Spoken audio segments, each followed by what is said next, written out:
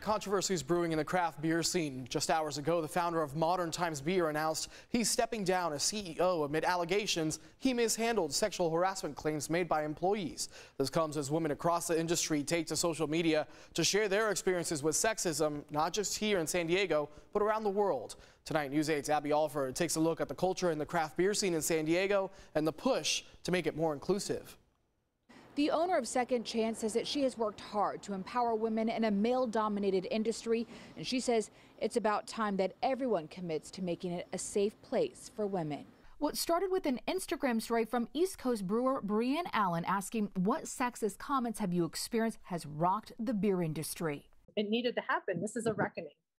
Allen has received thousands of messages after this and then shared on her Instagram Rat Magnet about bad behavior against women that include misogyny, racism, sexism, sexual harassment, and assault by men in breweries across the world, including San Diego. I was disgusted. I was appalled. Allen even shared Cody Thompson's post. He's the host of San Diego Beer Night podcast and created these T-shirts. Money raised from the sales would be used to fund Allen's legal fees if those facing accusations decide to pursue legal action against her.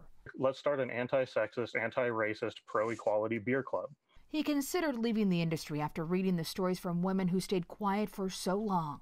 As much as I don't want to support a community where this is the norm, I can't allow myself to walk away from supporting the women in this community. There have been solidarity posts from brewers, owners, and the trade association San Diego Brewers Guild were also shared. It's also something, strangely comforting about not being alone. Virginia Morrison's the owner of San Diego's Second Chance Brewery in North Park and newly elected to the Brewers Association. She's also the co-chair of the Diversity, Equity, and Inclusivity Committee.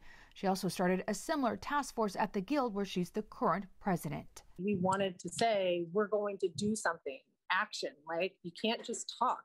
The former employment lawyer has pledged to explore hiring, retention, recruitment, education, and as well as reaching out to HR resources that are often absent in small businesses. Where can we direct victims to make a complaint, or how can we help our breweries investigate? Supporters say it's about accountability and making breweries safe for women.